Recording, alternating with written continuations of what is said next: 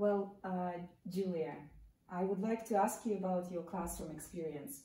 It seems that my students face some problems in our classroom discussions, and well, I don't think that these are academic problems.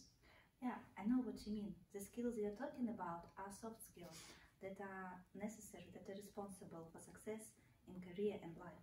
Mm-hmm. So yes, it's true.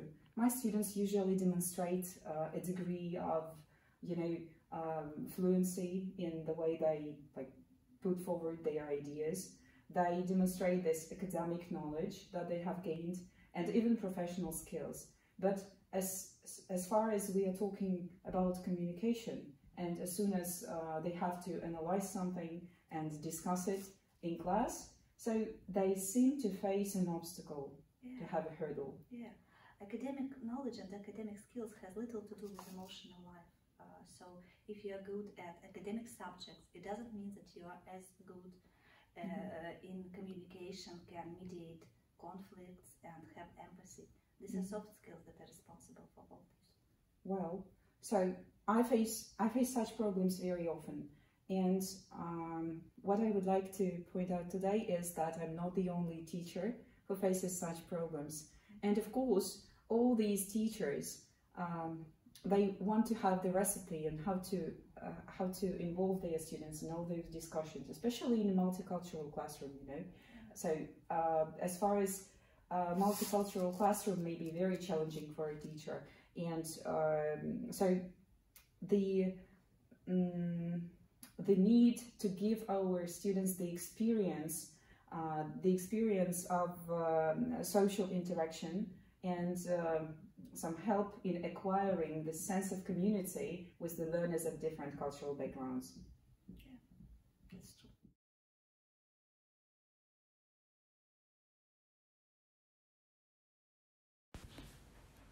In our workshop, we will speak about the skills which help students to be more sociable, creative, efficient, and what's more important, reach and enjoy a sense of group unity and cooperation. These are soft skills that can be effectively taught at EFL classes.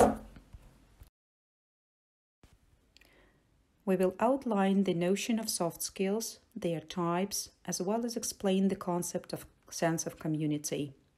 We'd like to discuss how English teachers can contribute to developing learners' soft skills, emotional intelligence, and sense of community, both in the classroom and online.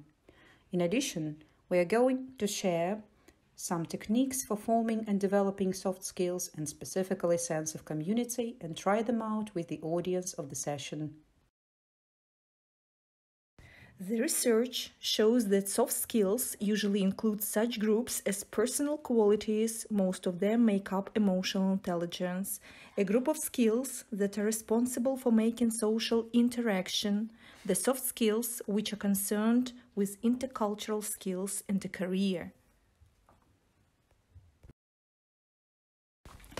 So, if the skills are so important, the main question for us as educators is how to form and develop them in the ELT classroom, virtual or real one.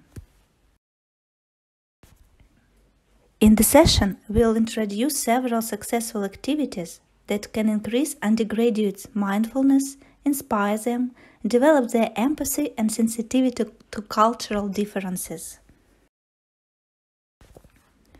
Participants will leave with many valuable ideas that can be used in EFL classes. Furthermore, we will focus on the issue of sense of community, that is, a feeling that members matter to one another and the group, a feeling of belonging. A strong feeling of unity increases commitment to collective aims, satisfaction with the group efforts, leads to growth of trust and support among learners, reduces burnout in the educational process.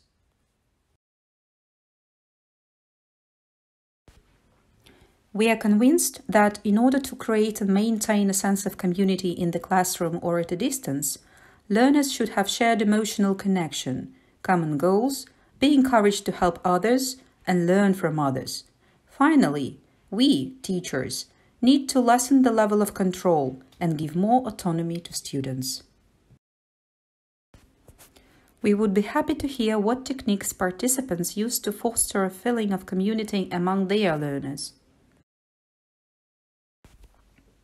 Finally, attendees will learn insightful pedagogical techniques and tricks to stimulate peer collaboration and sense of belonging, which nowadays all of us need as never before.